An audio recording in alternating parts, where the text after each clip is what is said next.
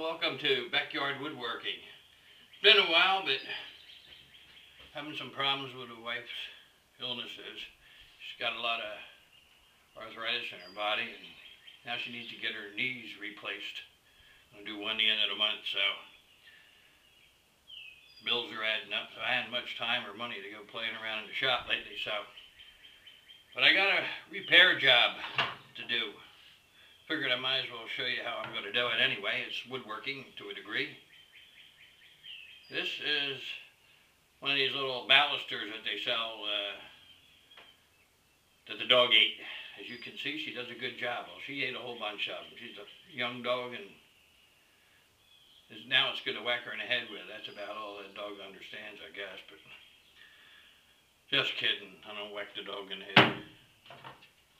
Here's a replacement I made. Need to make about 9 of these or so, 10 on one side and about 8 or 9 on the other.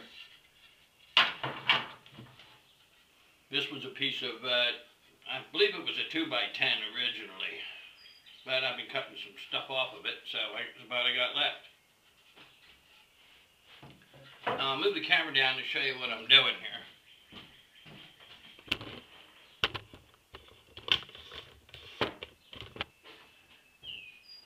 This is jig I made. In fact, there's a video on my channel. I made wheels out of plexiglass here instead of buying a bearing for it. I used my hole saw that I had, and I believe this is about 1.25 inches or something. I don't know, about 1 5/16 or so it comes out too. In a circle. What you do, you just drill through this is the plug that you get out of the hole saw. Worked out. I had some plastic left from a job, and I made it out of that.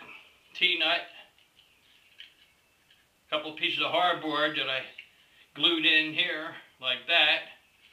You undo this screw here, and it slides back and forth. Now, what you do, you set this to the blade. Now, what I did, I had a piece of this scrap. There it is. I set it right to the distance for the blade. Make sure that this wheel is always behind your blade. And you tighten these 2 little wing nuts down here, and that don't move. Take your board. I always cut a little edge off so you have something, good to reference it. And set your fence so it'll slide right there. You start up your saw, bingo, you get a bunch of these. Just do one after another. Then,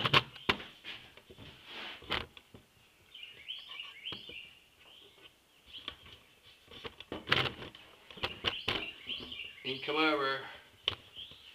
I have to move the camera because I can't do everything. Set up my router table here with a 1/4 inch roundover bit, and just push them through. Which it holds it tight. But then you get a nice little roundover, and it's just like the ones you buy. Now the reason why go buy them, number one, and when you got a lot of this laying around. This is old leftovers from a deck. Now see, once I get into this crappy wood here where it's all knotted and all, I'm not going to use that, because when I cut a thin strip out here with this bad knot here, it's just going to either break or it's just going to twist like a banana. So this board's about had it for what I can use, unless I can get pieces this long. Now, if that's all I needed was a piece this long, that would be fine. But this is junk now. But there's another piece left over. This I can cut off. I'll run the saw right down the edge of this, cut this knot right out. Now this knot in here, I might be able to get by with this one. If not, I got more. I got a pile of it, but that's what I'm doing. Now I'm just going to take another piece, 4 feet long of this stuff here.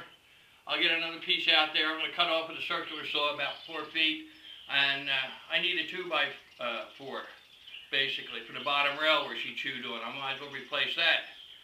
So that's what I'm going to do. I'm just going to make a 2x4 out of the 1x10 or 2x10s or 2x8s, 2x6. I got a bunch of different sizes over there in a pile, and that's what I'm going to do. And simple as that. But I just wanted to show you the jig and how it's set up. And that's it.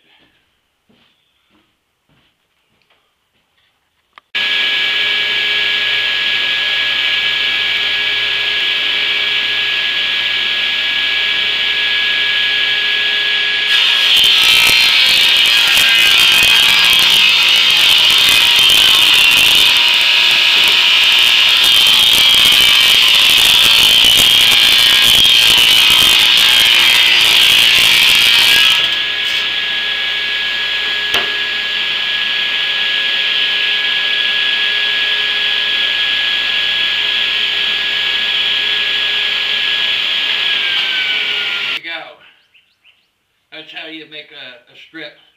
This one should be okay, I think. Ain't too bad. The knot's in there, but it's close to the bottom. I think when it's screwed in, it'll be alright. It'll last a while. They're coming down soon anyway. I'm going to put a better set in there eventually. I get some more wood. I'm fortunate I have a son that works as a carpenter. He's the lead man on the crew. He saves me all the scraps off the jobs. I can use that up. Alright, I just wanted to give you a heads up on that. Maybe I'll take a couple of shots repairing the deck after I'm just going to whack up a 2x4, probably off the old stuff, and then and make some more of these.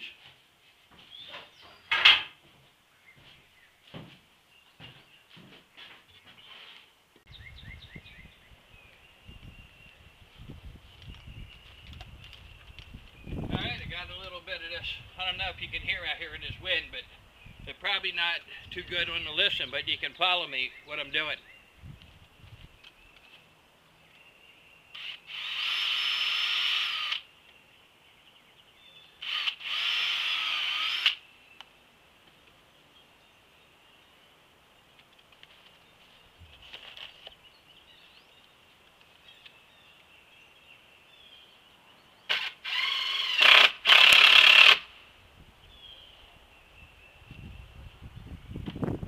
There's the 2x4 I made.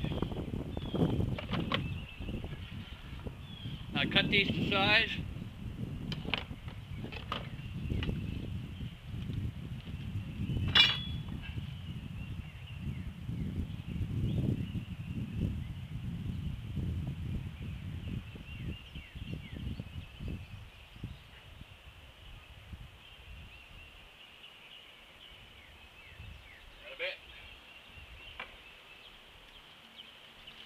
Got to go get me some more.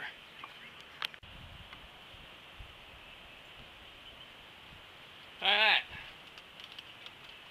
Drill a little pilot hole.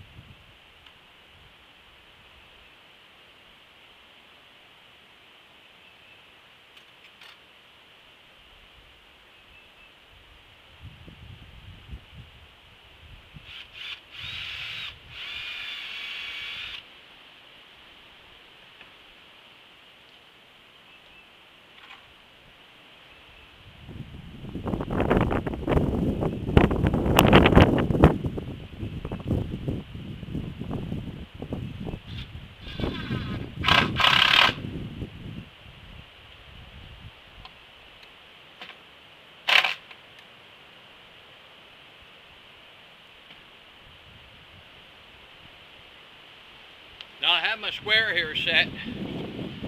get me a 3.5-inch basing. Coach says 4. I like 3.5, 3 3/4. 3.5 seems to be halfway decent the way this works out.